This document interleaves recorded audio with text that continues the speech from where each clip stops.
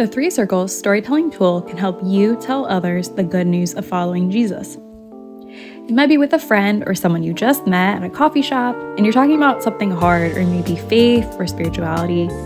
You can ask, has anyone ever told you about how to have a relationship with God? And they might say, I don't know. And you could say, could I share with you about it? And if they say yes, then get out a paper and pen and draw as you share. I don't know about you, but when I read the news or scroll on social media, I am so aware of the brokenness of our world. It just feels like everywhere we look, we see so much pain and we see so much hurt and death. But it wasn't always this way.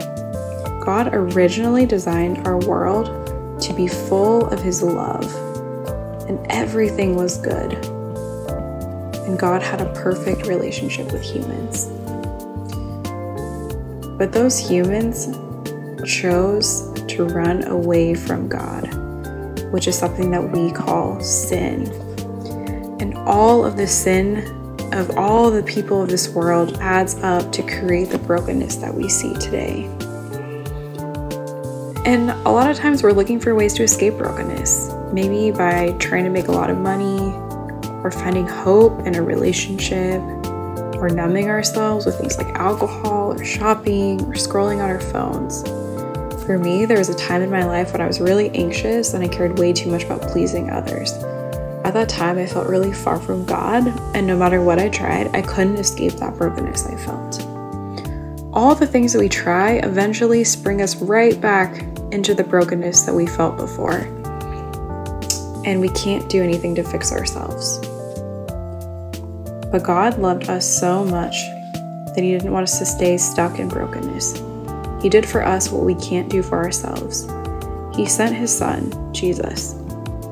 Jesus came into our world, lived a sinless life, and showed us how to walk with God.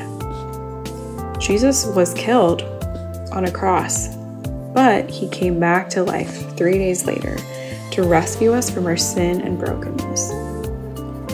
He said that when we turn away from our sin and when we trust Him, we're willing to make Him our King and leader, that we will be forgiven. And then we're reconnected to God and get to experience His deep love. When I started following Jesus, He gave me His perfect peace, which was so much better than anything else that I tried. And He showed me that I'm loved no matter what I do. With Jesus, we become like new people. He gives us hope and purpose, and we get to love Him and love others with His love. Where do you see yourself in this picture? Do you see yourself in brokenness? Or do you see yourself experiencing God's love and purpose? And where do you want to be?